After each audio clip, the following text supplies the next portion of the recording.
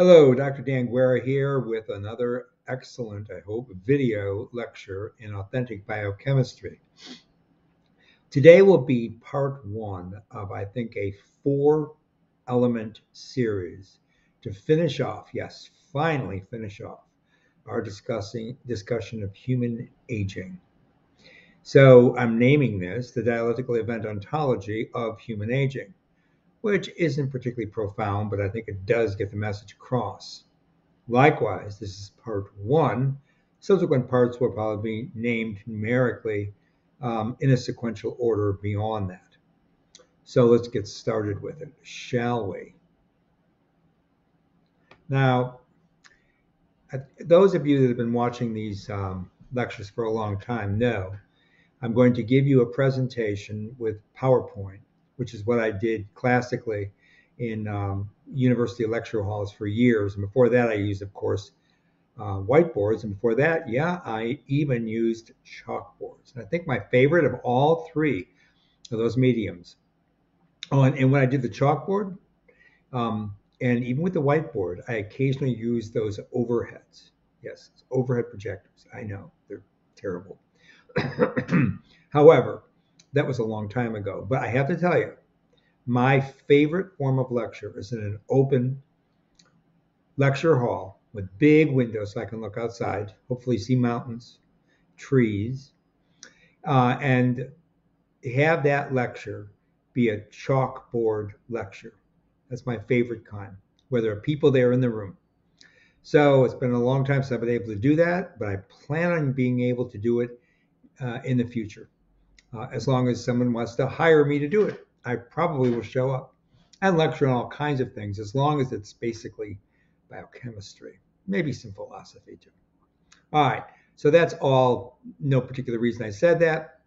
And indeed, the fact that I'm doing this particular authentic biochemistry, I do have a reason. It's because I have nothing better to do.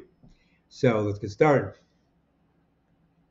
Now, as a way of introduction, let's decide on a few things about aging. Physiological aging does not proceed according to a specific genetic program. This is obvious because you look at different people, even look at identical twins, by the way, and their aging is not identical. Obviously, environment plays a very significant role, right? So there is a genetic by environment component synergy, and there are epigenomic modifications with the immune system. And I capitalize that on purpose because it's very important, playing a major role in all aspects of the process. These are just general precedent statements, which I'm basically using as propositions to an argument that you'll see me develop throughout these lecture series. And I'm not going to go into any more detail than that because if you listen to my audio lectures and any of these previous video lectures, you know kind of where I'm getting at, right?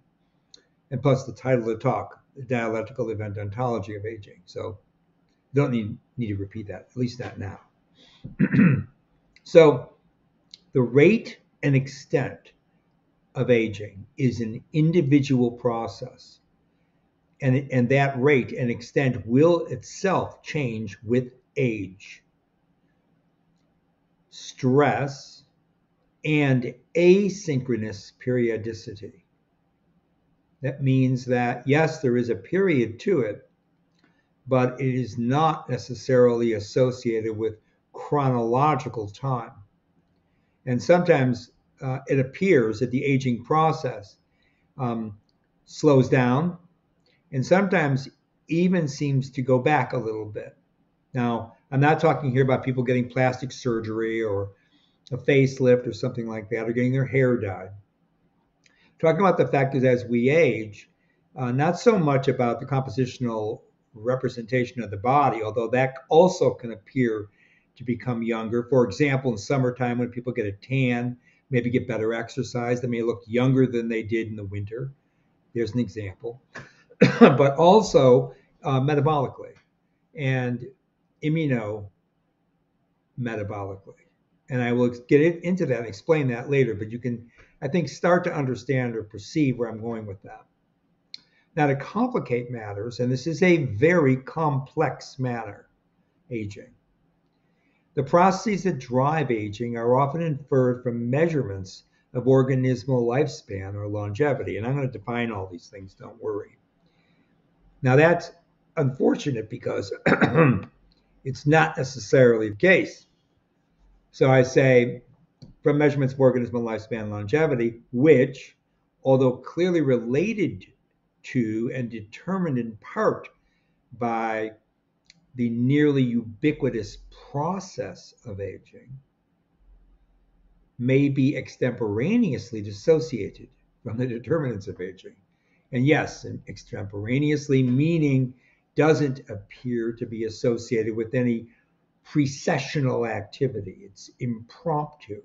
And indeed, that's the kind of thing that we see in the aging process. That's why it is complex. Nevertheless, within this framework, several general findings and principles currently drive the field of, generally speaking, called biogerontology. Okay. So let's go to the next slide.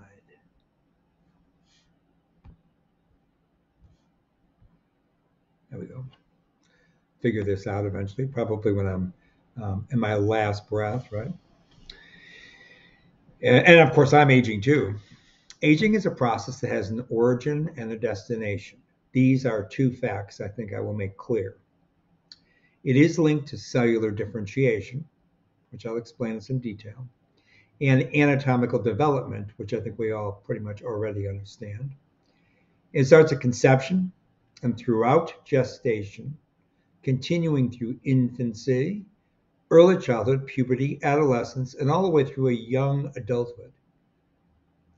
At that phase of the aging process, terminal differentiation into specific cell types has long been accomplished, although some repair and replacement continues through life, along with simple mitotic division, obviously. However, big caveat here, the developmental program is no longer available. So we know this instinctively and intuitively.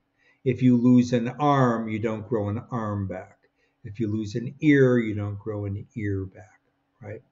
That's what I mean about the developmental program ceases to be available.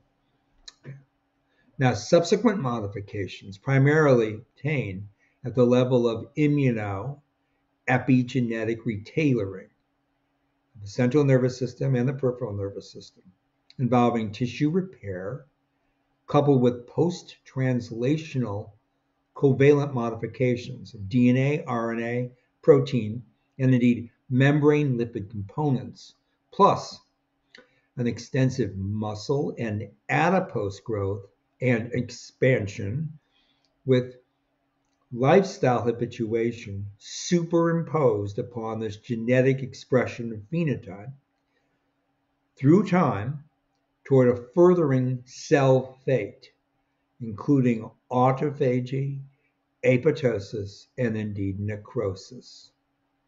Because that's quite a mouthful, but I'll unpack all of this. All right.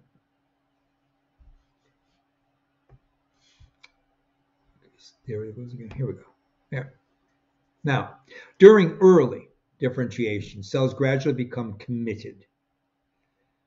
This commitment may be described as a speciation, representing still a reversible type of commitment, or finally a determination, which is terminal or irreversible commitment for the cell lineage. Multiple layers of gene program sequences are spatiotemporally organized to obtain the state of terminal differentiation, and there are stem cells which replicate themselves via mitotic division to maintain a precursor pool. Plus, there is an epithelial to mesenchymal cell transition, which we've talked a lot about here in authentic biochemistry over the years, that can be indicted by environmental factors, leading to a rejuvenation of some cellular beds. You see here, I told you about It looks like there might be some rejuvenation and a potential for oncogenesis, which often also occurs, especially as we age, right? The production of tumors. There are two mechanisms that bring about altered commitments in the different regions of the early embryo. One is spatiotemporal location. So let's get into that. Spatiotemporal location is immediate embryo development, wherein the embryo divides without growth or expansion, yet undergoes discrete polarity, driven cleavage divisions that produce blastomeres, and these become separate cells. Each of these blastomeres inherit a given region of the cytoplasm of the original cell. They contain unique cytoplasmic event determinants. Notice I'm not going to call them substances. We don't talk about substance ontology in authentic biochemistry because substance ontology does not describe nature. It's event ontology. Okay? Now, those cytoplasmic event determinants can include things like DNA, RNA, protein, and of course, lipid, the all-important lipid. Now, once the embryo becomes a morula, which is basically a solid mass of a bunch of blastomeres, it is composed of two or more differently committed cell populations. Okay. Now, it's a lot of detail here, but I'm doing it because we have the time. First thing we have to mention here now, when we're in this phase of cell differentiation, is a term called induction. We know it from philosophy and logic. It's very similar in biology. Let's go through this. An event secreted, an event, you notice, not a substance, by one group of cells acting in paracrine results in changes in the development of another group according to receptor-mediated signaling. So already you have a ligand and a receptor being introduced. Okay? During early differentiation, induction is determinative, providing cellular commitment in the presence of the signal and receptor at the appropriate concentrations and time to deliver the response. So you need the appropriate concentration. Here we talk about things like Km, right? The Michaelis-Menten constant, right? For half maximal velocity. We think about enzyme kinetics. Same thing here with the saturability of any system. Okay? Certain concentration has to be reached before any event will proceed. Basically, that's what that means. Inductive events result in the formation of differentiating cells, with each cell type expressing an unique genetic repertoire. You see how differentiation is starting to proceed now. Okay? At terminal cell differentiation, several types of differentiated cells from one population of stem cells is obtained, and this happens during embryonic development and is recapitulated through most of life. Control the process, important here, includes lateral inhibition.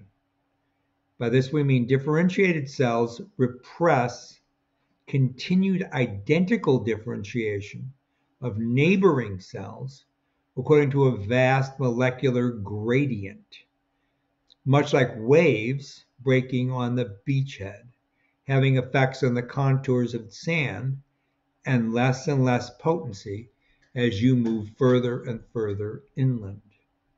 It's a metaphor that I've used often. Neurons, for example, from the tube of the neuroepithelium, possess a surface receptor known as the notch. It's a protein.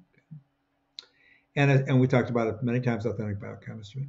And notch has a cell surface associated molecule known as delta, another protein, that can bind to the notch of the adjacent cells and therefore activate them. So that's the very primordial signaling. This activation results in a cascade of intracellular events that ultimately results in the suppression of delta production, as well as suppression of neuronal differentiation. The result, the neuroepithelium ends up only generating a few cells with high expression of delta, surrounded by a much larger number of cells with low expression of delta, thus regulating the communication network. Okay. We're going through this very granular, very slowly now, but we're doing it because that's what we need to do. Okay. At the early stages of this discussion. So this is a good pictorial of this. I'm just going to move myself out of the way there. You start off with an embryonic omnipotent stem cell, and you get differentiation. I told you there's some mitotic division with self-renewal with the stem cell. From that stem cell, you make an ectoderm, which is going to be the external layer ultimately, an endoderm, or the internal layer. The mesoderm is the middle, and then there's another mesoderm layer, which is laid down at the same time. So there are usually two, especially in this kind of differentiation. This is vertebrate differentiation. It's different from other systems, plant and other lower animals, for example. So the ectoderm will give you neural, as shown there. This is the central nervous system. The endoderm, or the internal layer, will give you the lung. One of the mesoderm middle layers will give you the heart or cardiac muscle. And then the other mesoderm will give you bone. Okay. These are the basic initiations of cellular differentiation in the vertebrate. Now, senescence is something we need to talk about right now. Take a look at this picture. This is a classical picture showing you a young woman. And that young woman has a bonnet on, and she has her eyes supposed to be here. You can see her eyebrow, her nose, kind of an outtake there of her mouth. This is her neck, proceeding to a dress, right? And these are ribbons coming from her bonnet. But now look again. You can see this is also an old woman. This is the woman's hair, gray and scraggly, kind of like mine. Here's her nose, got a bump on it. The rest of her nose. There's her nostril. There's her mouth, kind of closed, creepy looking. There's her protruding chin. Again, her hair. She also is wearing a bonnet because, after all, she's a lady. And the bonnet's very identical. It has the long trails coming down here. Okay. So why am I showing you this? Because I want you to understand that that young person becomes that old person. And it's not just an optic effect. In fact, the self will change morphologically over time. We all know this, right? The important point here is, how does that occur, right? We don't normally think about it when we're living, even those of us who've had children. You see the baby being born. Once the baby's born, you see the baby start to develop very slowly at first. There's all kinds of things you do for the baby. The baby can't do anything for itself. But eventually the baby starts to get its motor skills up, starts moving around more. Eventually it actually stands upright. So it's motoring around the tables. Eventually it walks on its own, etc., etc., etc. So we do see these changes, but they happen pretty slowly, even when you have children, and even when your children are mostly grown, like mine. It does seem, when it's all over and done with, to have happened very rapidly, but we know it doesn't seem that way from day to day. The changes are very slow. Now take that image and imagine when you've seen, say, your cousin's children, and let's say they live in Chicago and you live in, I don't know, Boise, Idaho. And let's say you don't travel very often to see them when you do go to Chicago to visit other family members. It's one of your cousins, but you see other cousins more often. Maybe you see their children when they're born, maybe at their christening or something. And then maybe you see the children at somebody's wedding 5 years later, and now they're 5 years old. They're starting elementary school. And then unfortunately, maybe you see them 15 years later or 20 years later when somebody has died in the family and you go to a funeral. Now they're 20 or 25. They look a lot different. And you've only seen them a few times. Maybe you've seen some pictures sent your way, maybe not. But that big change, you know that that change has occurred and you haven't seen all those developmental sequences. You haven't seen them changing mentally and physically, but they have. So that's why I'm showing you this image. So that is another reason to understand that aging, like everything about living, is an event. An event. Things change. Things. What kinds of things?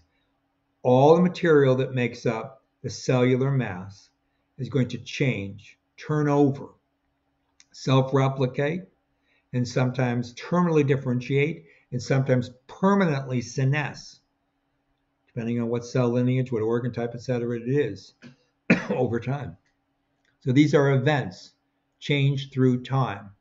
The denominator is always T, delta T, right? Change with time.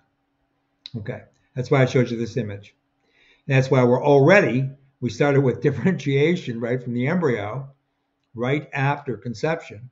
And now we're talking senescence, because senescence is not something that only happens when you're 66 years old. Senescence starts happening, again, sometimes extemporaneously, sometimes somewhat chronologically or even programmed, but it's happening throughout life. So what do we mean? So the word comes from old man or senex. It's a process of deterioration that is associated with aging. That's what we mean by senescence. It's the biological term. A couple other terms I promised you we would give. Maximum lifespan. That's the maximum number of years that a member of a species has been known to survive. The range is tremendous. So the fruit fly Drosophila, 3 months. Human, up to 120 years has been recorded. Some turtles and lake trout, 150 years. And some trees, thousands of years or more. Now you can fill in that gap with whatever zoological species you want to, or phytological species you want to. So that's maximum lifespan. What about survivorship? Different term. That's the percentage of survivors in a population versus their age. Okay? The variation is, again, quite expansive.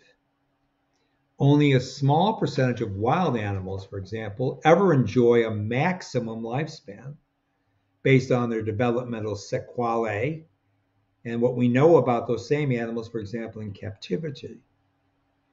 Now, that's due to predation and disease. Humans can also be preyed upon, as we know, and humans also can get disease, which is going to change your survivorship metric tremendously. So survivorship is low for humans in underdeveloped countries, typically, although this has changed quite a bit. And we'll get into why as we go through these lectures. But it's much higher, typically, grossly typically, and steadily increasing still, the disparity anyway, in developed countries. Now, that's not always the case now, and I'll tell you right now why. Because in developed countries, we have something called obesity.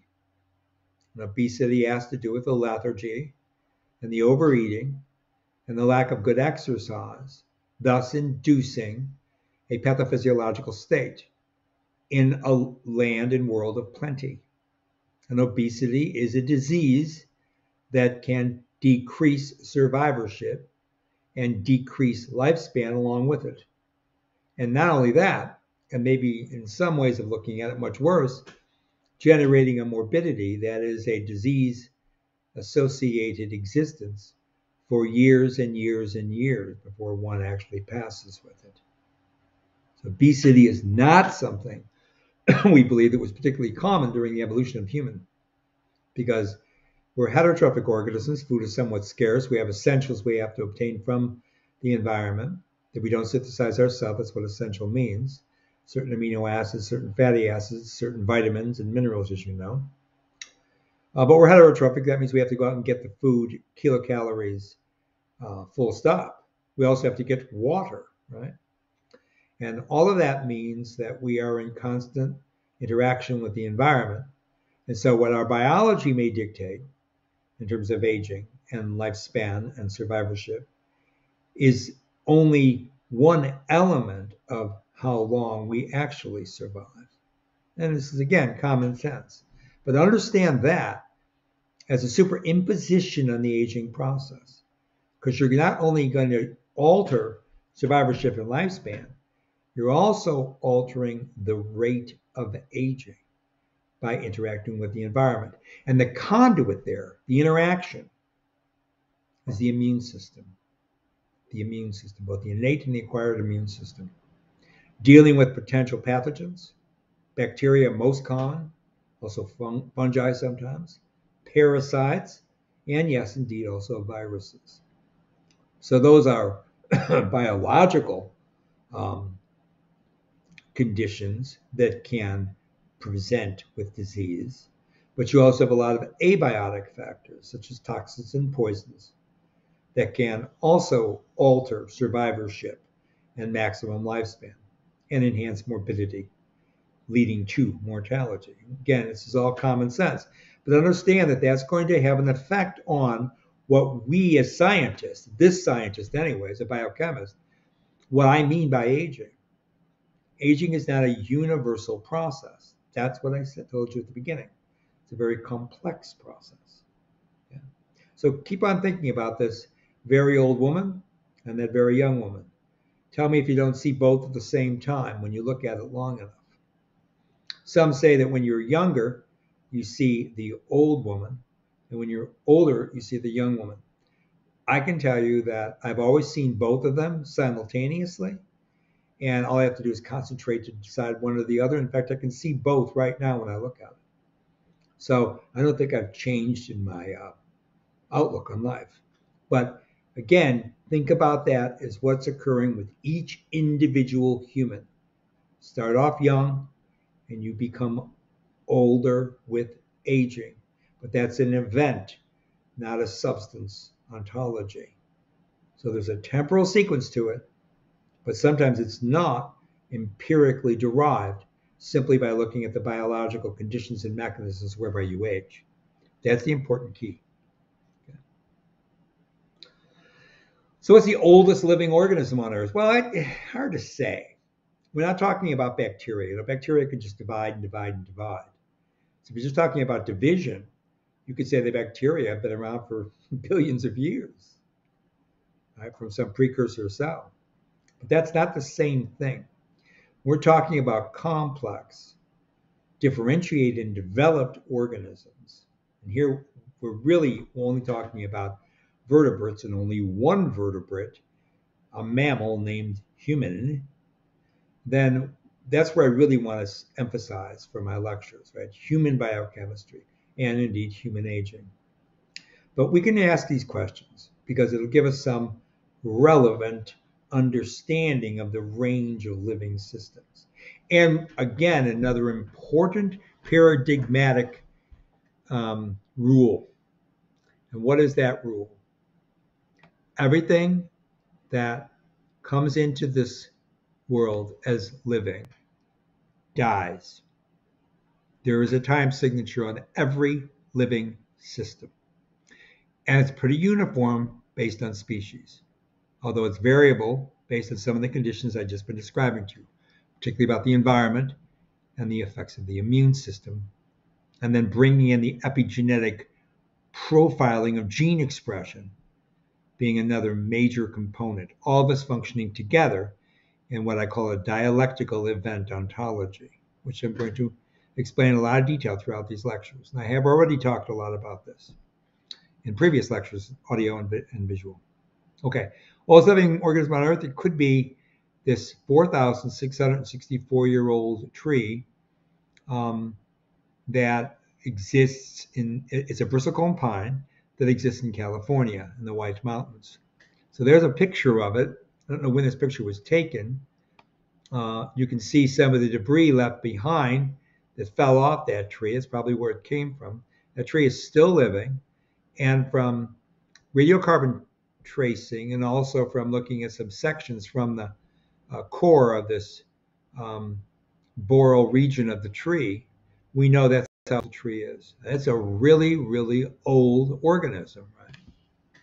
Now, that tree and others that live near it cling to a rocky piece of earth some 11,000 feet above sea level.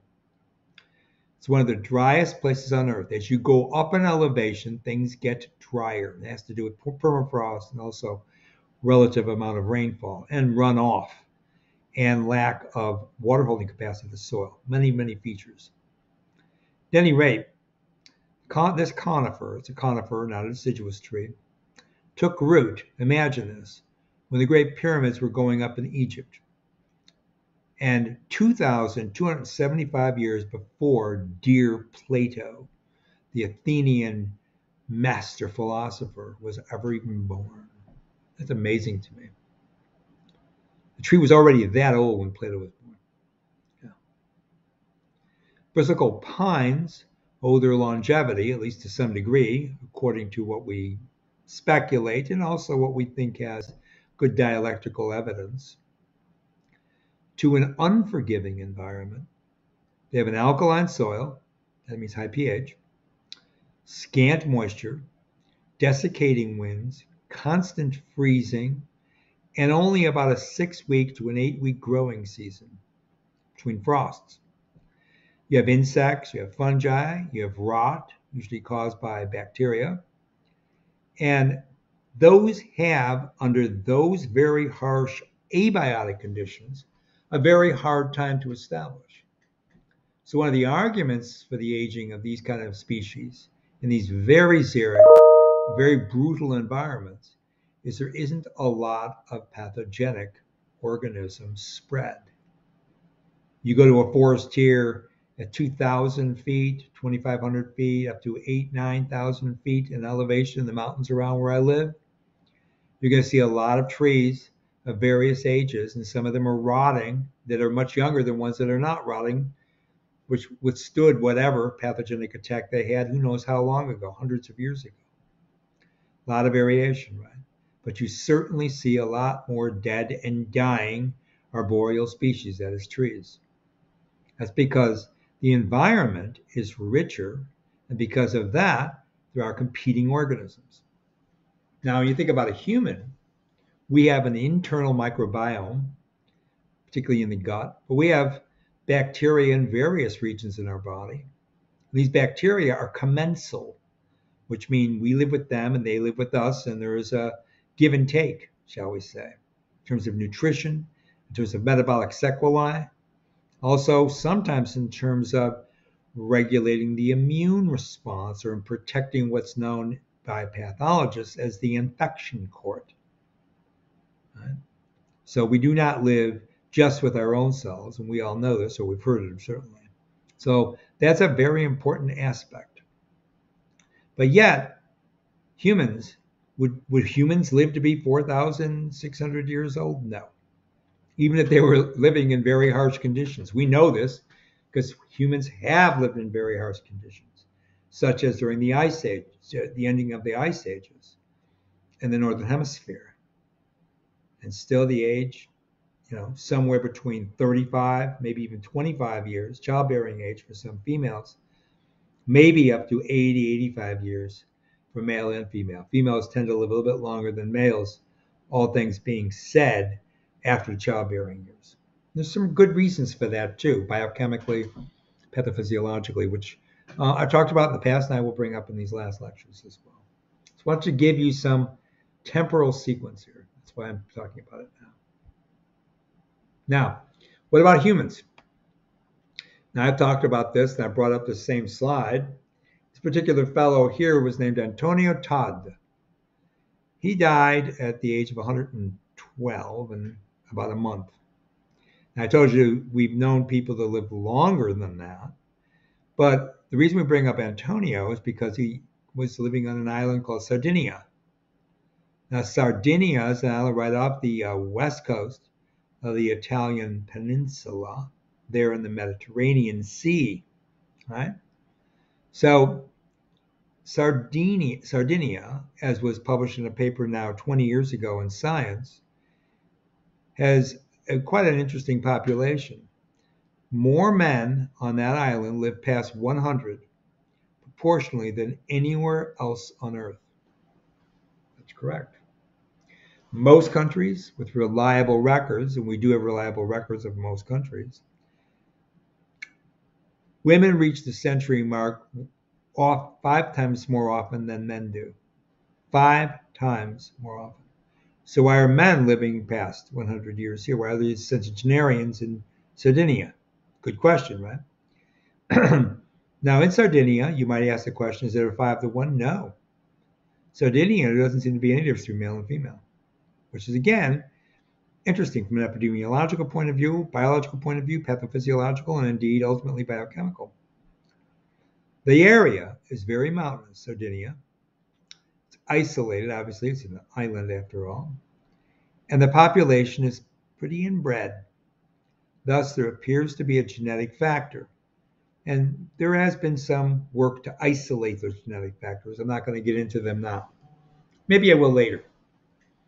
The kind of genes we're talking about here are not particularly exciting ones. They actually are extracellular metalloproteases, as I recall, was one class. Yeah. But there's a good correlation between that and maybe survival, which we could talk about. Now, T and B cell immunity. These are two immune cells that are called lymphocytes, and they are also part of what's known as the acquired immune response. T and B immunity declines in these individuals, as in all older people. However, the body's innate immunity, which has, for example, macrophages, dendritic cells, and the eosinophils, and basophils, and the eosinophils, is turned on and takes over many functions, in particularly the males in Sardinia. And this occurs after the age of 70, usually when most people are going through heavy-duty senescence, deterioration, morbidity, and ultimately death. So this is a pretty curious event. But it goes back to my reasoning about the immune system sculpts the aging process. And of course, if you know my lectures, you also know that I believe the immune system is involved in learning and the development of understanding and imagination, which are, of course, components of the faculties of reason. Right? The immune system, a communication network, really, that allows for signaling to occur from the central nervous system to the periphery and back again, generating along the way memories which are recorded as an ensemble and then synthesized ultimately to generate justified true beliefs or knowledge bases. Right? This is part of the aging process too, isn't it? And a lot of the biochemistry of learning is epigenetic and actually immunoepigenetic. That's correct. And we'll get into this. Okay. Now, you can ask the question, are there general laws that help explain longevity? First of all, there are vast differences in the average and maximum lifespan across the animal kingdom. We already talked about that. Drosophila, remember, mice, human, whales. Now, the differences that span up to 5 orders of magnitude have actually been recorded. That means the range is from days to centuries. Right? D. However, that's a major, if you want to consider it a law. Differential is the law. Second law, maybe it should be the first law. Everyone dies. Everyone dies. Absolute requirement for living ends. Now, these differences depend on developmental genetic programs, as we've been alluding to, And what do those programs do? They direct growth, differentiation, and reproductive capacity within a given species. The definition of species is interfertility, right? Now, there are looser correlations between lifespan and anatomical and physiological features, such as the adult finished size. A man 5'8", 5'9", 6'1", 6'3", 6'5", 6'8", 7 foot, whatever happens to be the final adult size, man or woman. There's also some physiological consequence to basal metabolic rate, or BMI. Basal metabolic rate is a component of BMI, right? And that all suggests a fundamental underlying physiological and therefore biochemical mechanism. But these are by no means fixed properties. So you can have both parents being over 6 foot, and you can have no children over 5'10". You can have the reverse. Parents that are 5'8", 5'9", generating children who are 6'3", 6'4", male and female. How does that occur? Obviously, there's more than the genetic component. Right. So that leaves then the published literature lacking really any other general principles that serve as rules to measure even lifespan. And you can't do it then with what we could call a physiological yardstick. So we have to do it with different means. And that's what I'm doing here with these lectures. So at first glance, it looks like there are no permanent biological laws that help define lifespan according to an endophenotype that'd be like biochemical pathways, such as one that points to bioenergetics or defense, which is just how people typically think of the immune response, or even strict chronicity, like, well, you live to be 80, and by 82 you're gone, right? Or maybe 78. Nothing like that. Yes, we have means and medians for age distribution. We've talked about this. Yes, they've been increasing in the West and now worldwide, and now catching up with everything because of obesity, indeed. But we don't get people who live to be 150 years old. Never been recorded, and it's likely never to occur, not with the given species. Okay?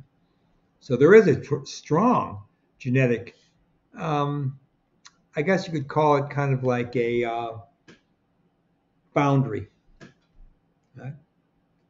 You can die at conception, and you can die up to maybe 120, 125 years. Beyond that, not ever truthfully recorded, and certainly not where you could generate a median or a mean for a population, no matter how large the n number is. And the n number is getting pretty big these days.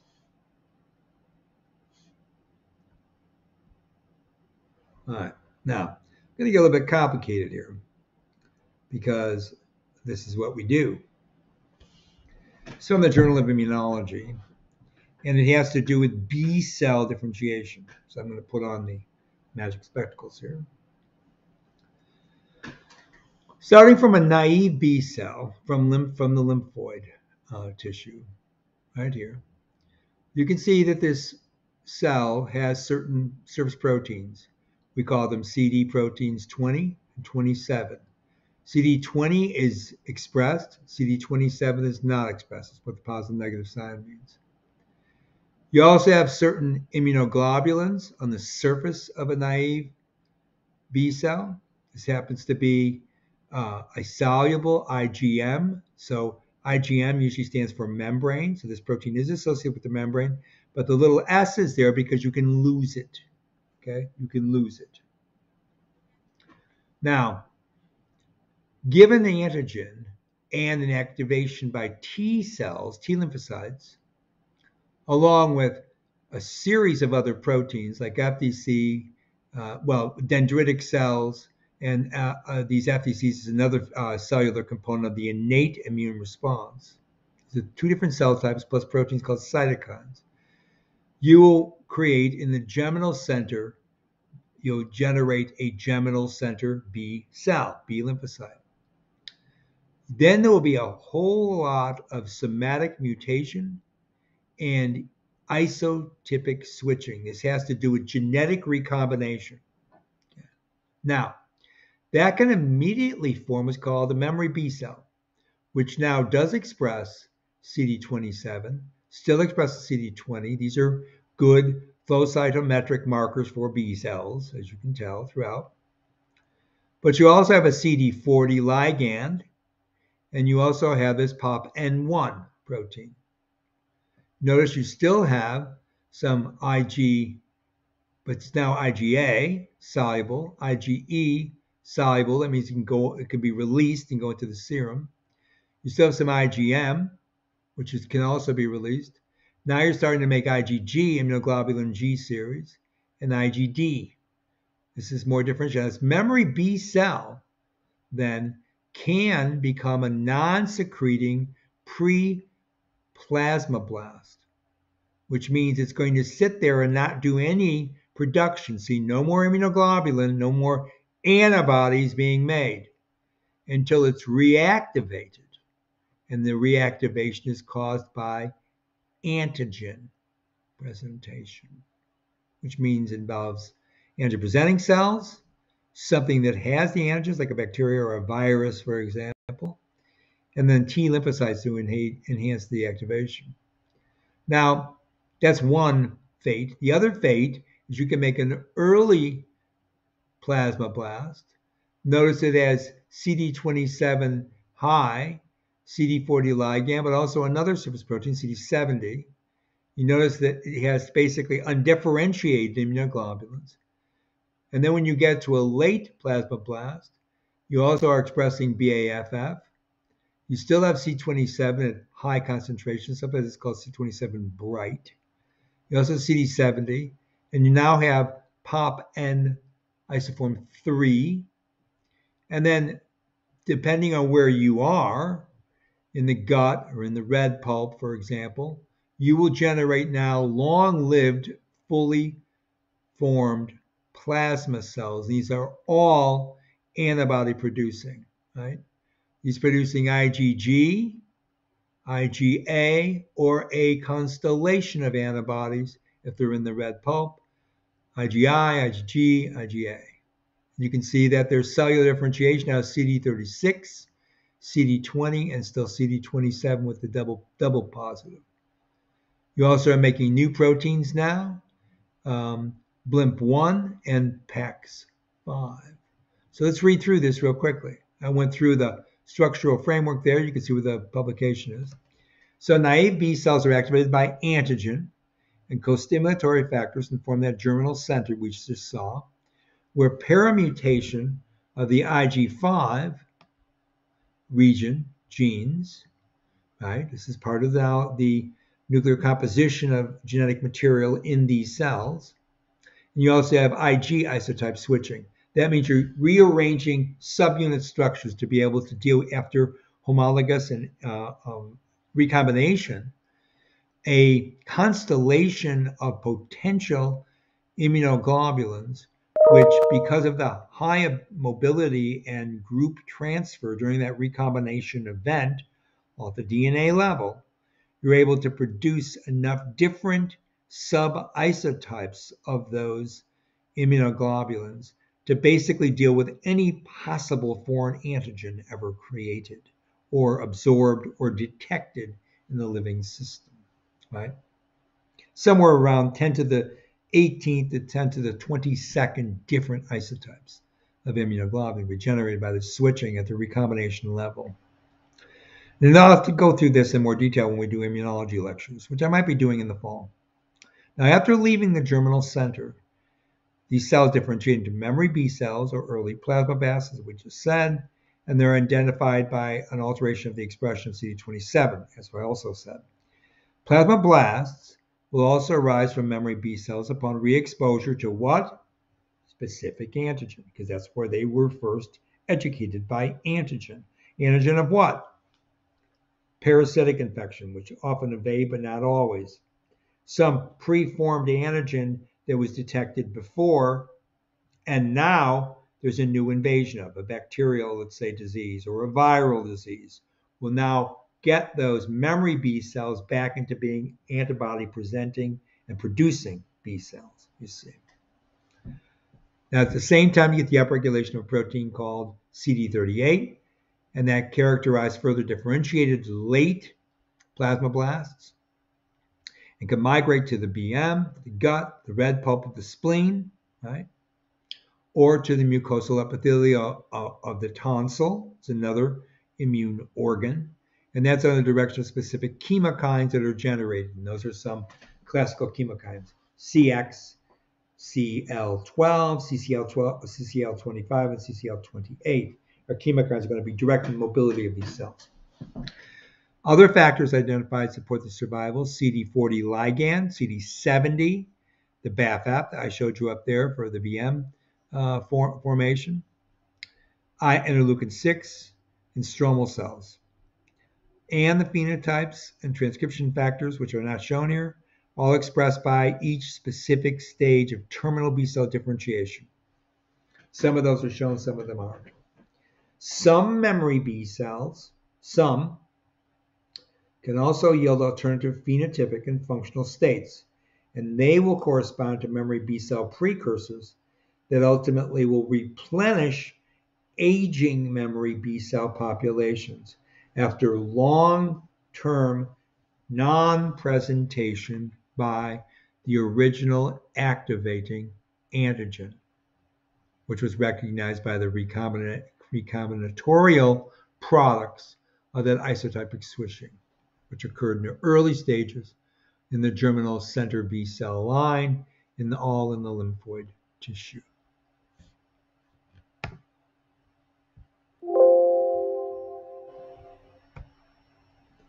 Now,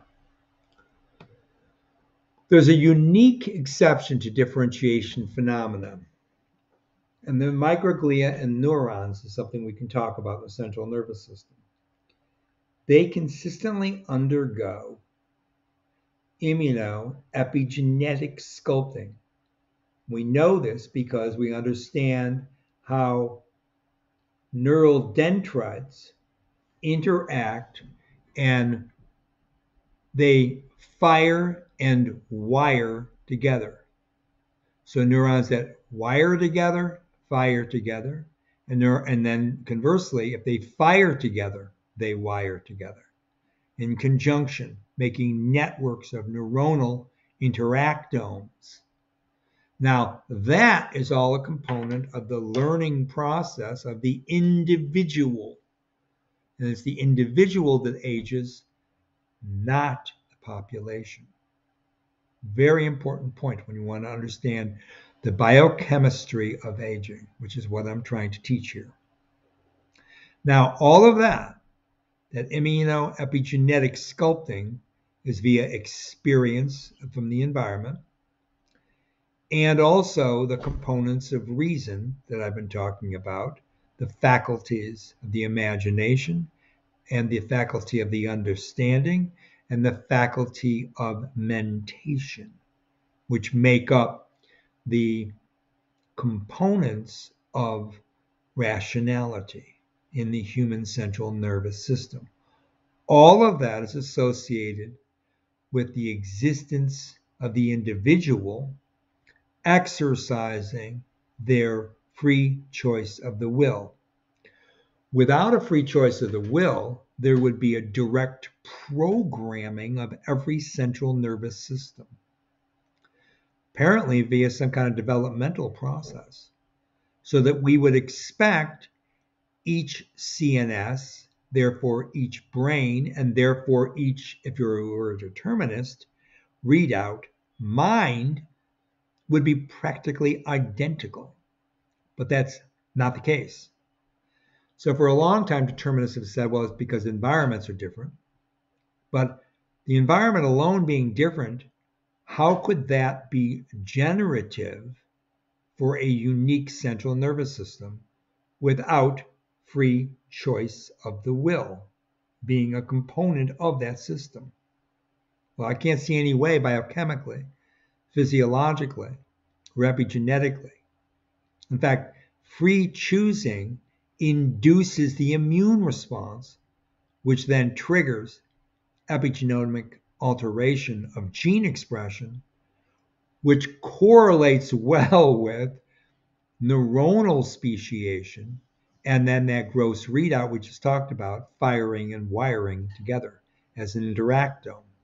That is a good explanation for what we observe at the biochemical, histological, and epigenetic levels when we look at the human brain or any brain that has the capacity to deal with incoming environmental cues and then rational thought. And the only brain we know that is fully capacitant in that area is indeed the human brain.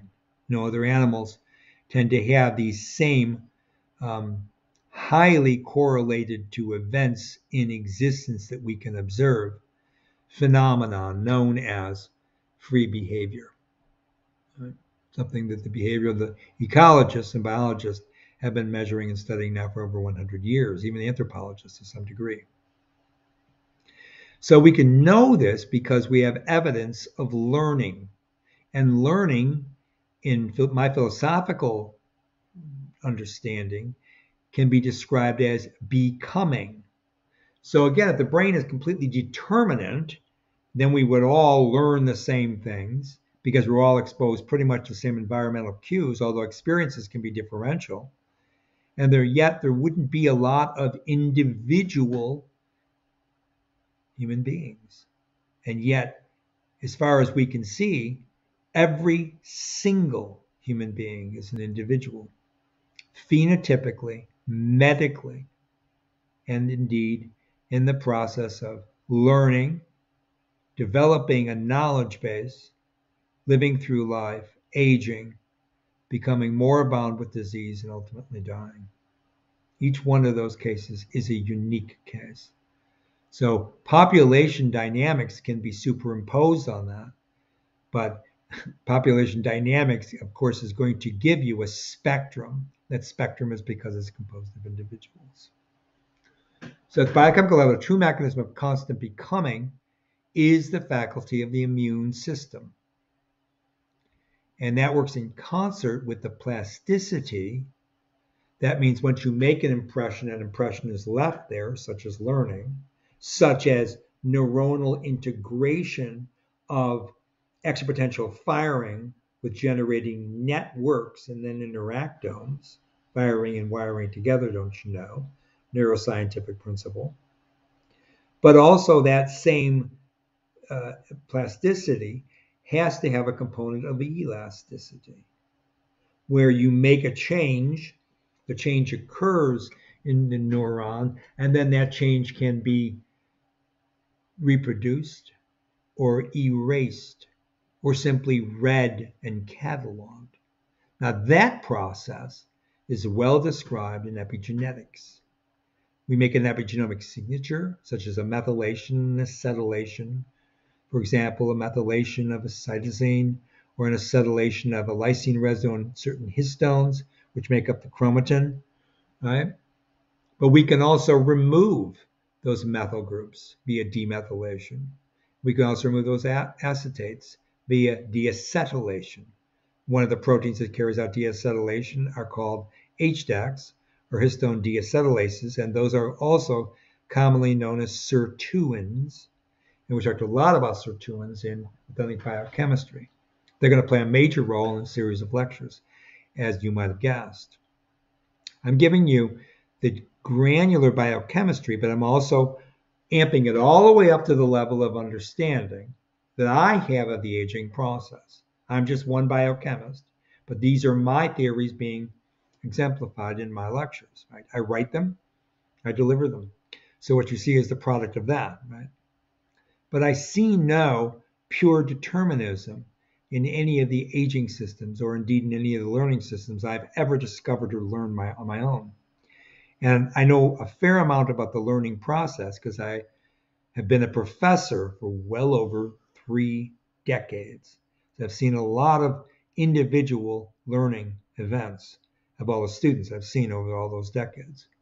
including my learning processes changing through time. And I can guarantee myself anyway.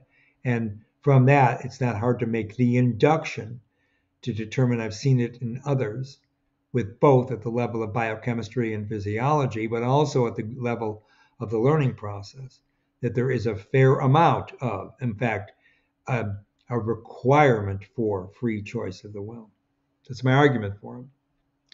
So anyway, to get plasticity and elasticity of the epigenome. So aging involves fluctuations in the rate of physiological adaptation via an innate immune pattern recognition, like with toll-like receptors, and an adaptive lymphocytic mobilization, T and B cells, sometimes leading to pathological states, which includes inflammatory responses, that can be protective, obviously, if you have an invading pathogen, but if it's uncontrolled or auto-stimulated, overcome or at least or lead to disease states and death at any age.